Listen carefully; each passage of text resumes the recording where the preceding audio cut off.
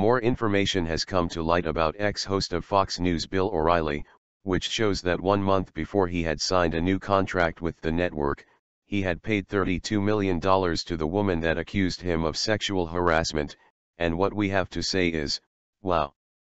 Bill O'Reilly has declined that he did sexually harass her, but this information brings a little worm in our brain that keeps digging the possibility of the harassment being legit.